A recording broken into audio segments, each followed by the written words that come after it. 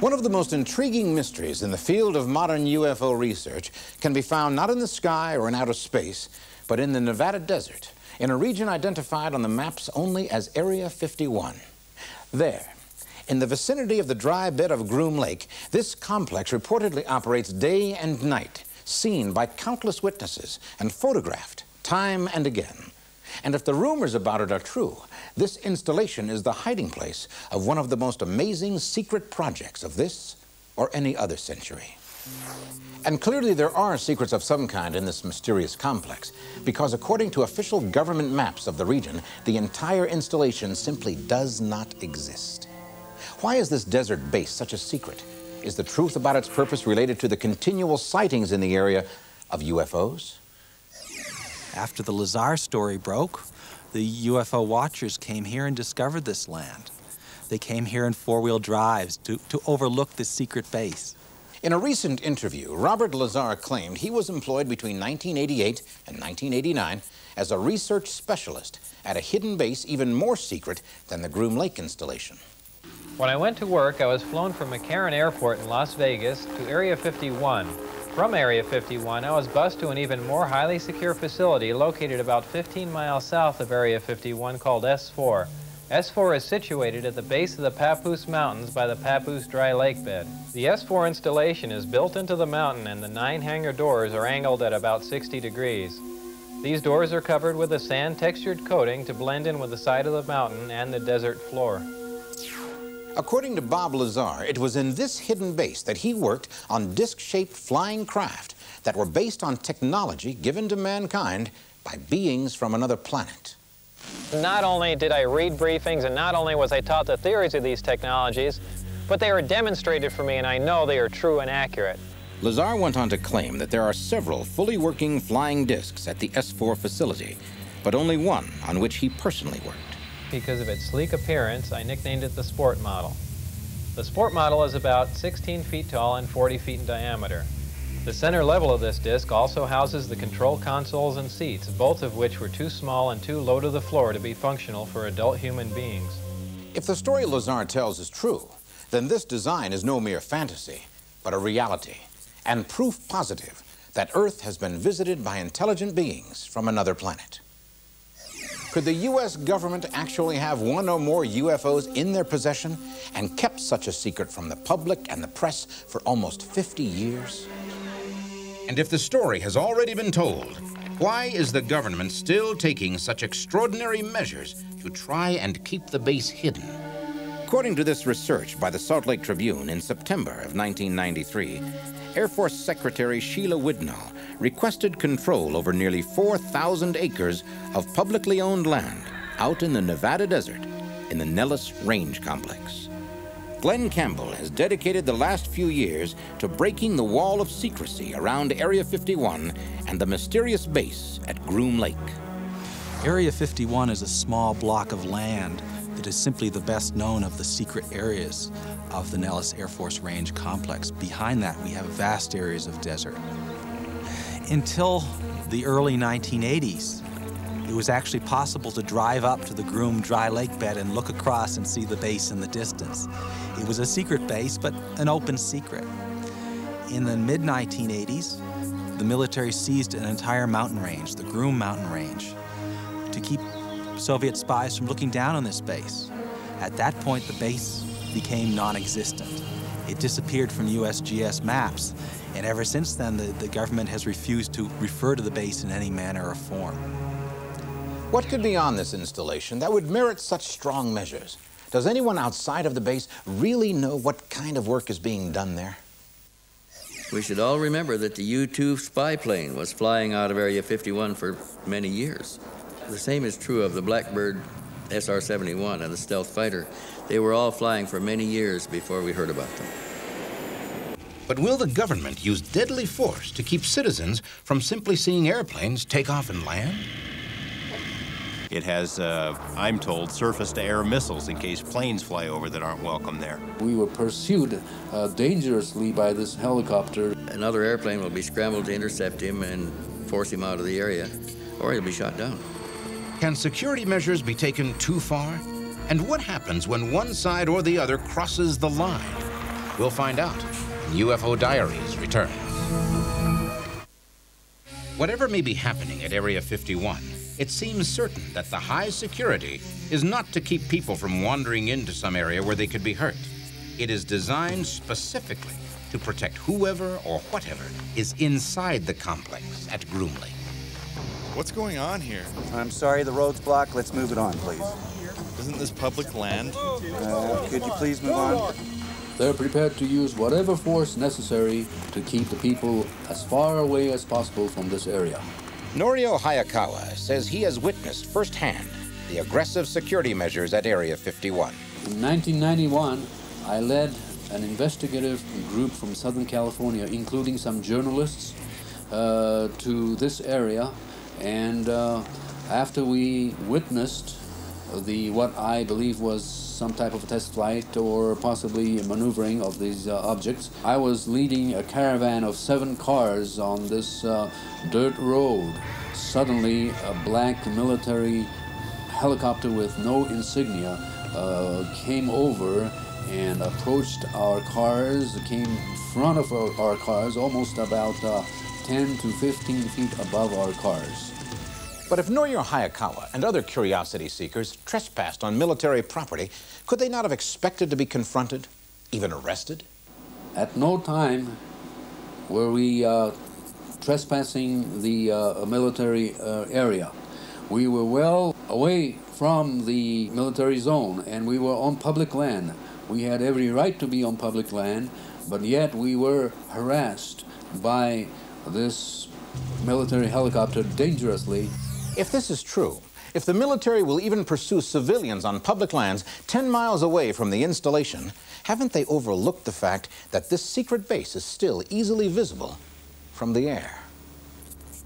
Would it not be a simple matter to fly low over the complex and see exactly what kind of work is being done there? Retired Air Force Colonel Wendell Stevens doesn't think so. The airspace over the Nellis Range is highly restricted. Even military pilots on exercise here are forbidden to overfly this zone. If a pilot happens to stray into one of these restricted areas, It could mean the end of their career. if he continues to fly in this restricted area, he'll be ordered to leave immediately and will be given vectors to leave the area by the shortest route. If he doesn't respond, another airplane will be scrambled to intercept him and force him out of the area. If you as a civilian pilot were to fly into Groom Lake, certainly you can lose your pilot's license. Or he'll be shot down. For 40 years, it has been the location of choice for testing black projects. The most secret projects in the world that our military is looking into, that's where they go. I mean, it's perfect for that. It's ringed by mountains. It's in the middle of nowhere. It has, I'm told, surface-to-air missiles in case planes fly over that aren't welcome there. It has motion detectors in the ground. It has ammonia detectors that can sense the smell of ammonia in human skin. It has surveillance cameras to see who's looking down on the base, so it is an extremely secure location. Of course, these kinds of security measures have been taken in the past around top-secret military installations. Could it be the next generation of high-tech weaponry is currently being tested? Particle beams, high-powered lasers, or space weapons? Or could it be something else entirely? Many of us have devoted a lot of time and energy to research on what's going on at Area 51, but no question in my mind that a new type of technology is being developed. We have seen aircraft over there at Area 51 above the Groom Mountains that definitely resemble what's known as flying discs or flying saucers. In the UFO research field, a growing number of experts are making claims that secret government projects at the Groom Lake facility are somehow related to technology brought here from another planet. Now, whether or not this incredible-sounding claim is true, one thing seems very certain. Witnesses have seen some kind of aircraft at Groom Lake that appears to be nothing made by human designers. Have people actually seen UFOs around Area 51? What about photographs, videotapes, or film of these objects? Some amazing eyewitness reports when UFO Diaries return. Hundreds of UFO watchers regularly drive out into the Nevada desert, across public land, and make their way up to the top of Whiteside Mountain or Freedom Ridge to try and catch a glimpse of what they believe to be a captured vehicle from another world. In one of our expeditions to Area 51, one of our members succeeded in taking rather remarkable footage of what appears to be a disc-shaped object over Groom Lake itself. It didn't behave like any conventional aircraft I've ever seen, no sound whatsoever. But the remarkable thing is that in other occasions we have seen the zigzag maneuvering of this type of aircraft, sometimes almost a 75-degree turn and sudden descension and ascension. Could this really be a vehicle from another planet that fell into human hands? A consistent story that comes up from a lot of workers is that a craft was brought here around 1953 and that actual live aliens were brought here about that same time. Well, the Russians have been taking pictures of Area 51 for many years. Stalin had an intense interest in UFOs, and one of the things he wanted to know about was Roswell. And the conclusion they came up with was something really did crash there, that it wasn't a weather balloon, and it wasn't anything of earthly origin. They didn't know exactly where it came from, but they knew it wasn't ours and it wasn't theirs, and this was something that was of monumental importance that needed to be studied. Of course, these claims are still nothing more than hearsay and rumor without more evidence to support them. Does such proof exist? All the stories that float around this place are as much a mystery to workers as they are to us. Where exactly did these stories of captured UFOs at Area 51 originate? The folks who run Area 51 won't admit that it exists. There was a federal lawsuit that was just tossed out a few days ago in which they just wanted to know the name of the base, and they fought it tooth and nail and now don't have to reveal the name of it. If you work in a secret area like this, you come to work on jets from Las Vegas with the window shades down. Upon arrival at Groom Lake, you are bussed in buses with blacked out windows directly to your workplace. You see nothing more than the hangar or the few buildings that you happen to work in. That's the interesting dichotomy. The Russians can fly over it and take pictures, but we, the people who foot the bills for the place, aren't supposed to know about it. In 1988, a Russian satellite took a remarkable photograph over Area 51. Notice the object highlighted at the end of the runway. It's positioned at the same position as if it were about to take off. As unusual as the object in the photograph may be, it is hardly proof of a captured alien technology. Where is the real proof of these astounding claims? Bob Lazar paints a scenario where the craft has an anti-gravity reactor or a gravity reactor that produces a wave of gravity to counteract Earth's. If you're inside this craft, it has no seat belts because to you inside the craft, it is always upright at natural gravity. Could it be that the mysterious craft seen over Area 51 were not recovered at UFO crash sites? Is it possible that our government has been working secretly with an alien civilization? Are we on friendly terms with beings from another planetary system? The most startling revelations are yet to come when UFO Diaries returns. If true, Robert Lazar's claim that he worked on a full-scale flying version of this craft could well be the most important news story of the century. But what about the story behind this supposedly alien technology? How did it come to be in human hands? According to Lazar, during his stay at Area 51 and S4, he was given information which, if true, would constitute undeniable evidence of intelligent life on other planets. In Lazar's video interview, he claims that while at the super-secret S4 facility, he was shown official briefing documents stating that the beings who gave us the secrets of the flying saucer came from the Zeta Reticuli system, 35 light-years from Earth. The beings are 3 to 4 feet tall and weigh 25 to 50 pounds. They have grayish skin and large heads with almond-shaped wraparound eyes. These beings said that they had been visiting Earth for a long time and presented photographic evidence which they contended was over 10,000 years old. There was an exchange of hardware and information in central Nevada until 1979, at which time there was a conflict which brought the program to an abrupt halt. Despite this supposed rift between humans and aliens, the beings from Zeta Reticuli allegedly left behind enough material for the scientists at S4 to piece together much of the technology for making a flying saucer fly. And presumably, it is that same flying saucer technology that is being routinely tested at Area 51. Is this the secret the military is so eager to protect at Area 51? Perhaps the tight security around the testing site is well warranted, because according to Lazar, this alien technology represents a force many times greater than our most powerful atomic bomb. Lazar says he witnessed the operation of the ship's power source and that it made use of the enormous energy made possible by antimatter. And according to Lazar, one matter-antimatter weapon could easily destroy all of human civilization. Lazar also claims that using this energy as a power source makes the craft impossible to detect. The disk can't be seen from any vantage point, and for all practical purposes is invisible. All you could see would be the sky surrounding it. Assuming for a moment that all of this is true, what exact purpose could the military have in mind for this new technology? Norio Hayakawa says he believes these new advances will not be used for the common good of all humankind. You can rest assured that this technology, one way or the other, is going to be used for some type of military activity. This could be used for a large-scale, unprecedented type of war we have ever seen. According to Hayakawa, the secret installations at Area 51 and S4 are not the only places our government is experimenting with super advanced technology.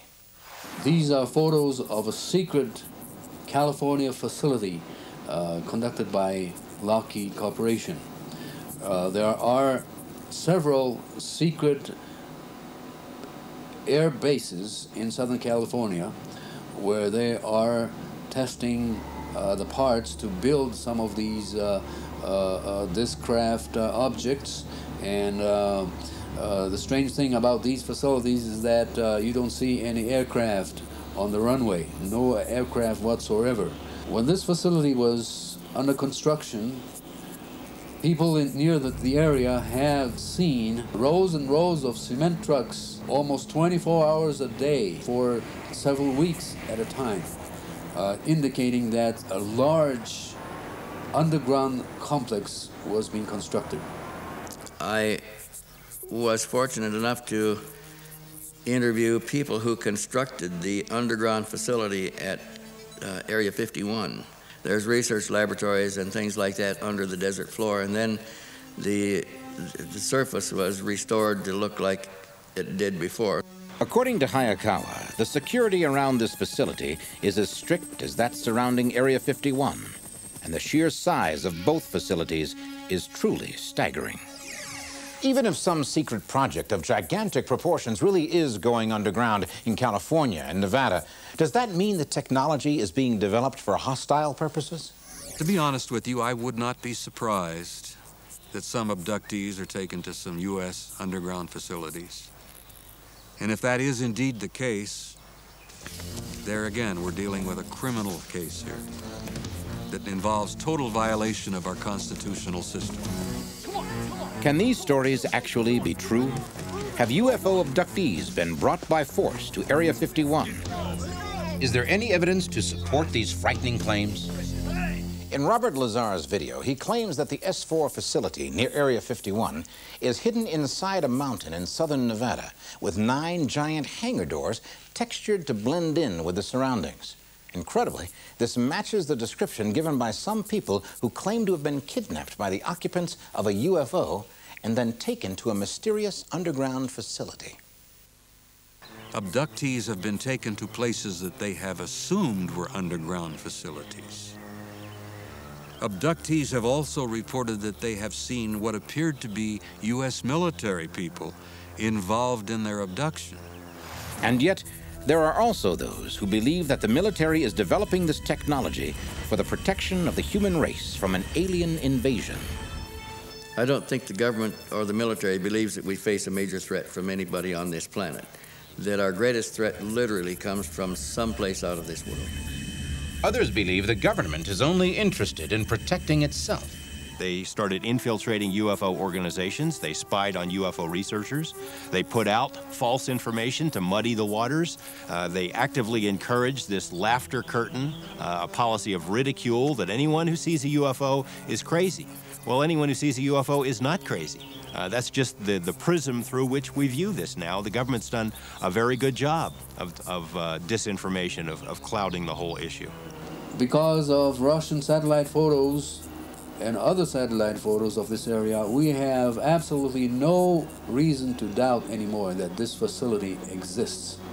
It's an underground military presence that is vast. Friends of mine who've been in it have said that it's literally a 40-story building, buried underground. For whatever reason, the military continues its effort to gain control over the only two visual access areas to Groom Lake. The public demand for an explanation to the mystery of Area 51 is growing every day. If UFOs are real, the government has perhaps a legitimate interest in avoiding panic and making sure that society does not overreact to this situation. Purportedly, UFOs have been known to the government since the 40s and 50s. During that time, there was a lot of hysteria about communism, about world affairs. If you were to introduce UFOs at that time, perhaps there would be mass hysteria. Perhaps there would be a shaking of the foundations of our society.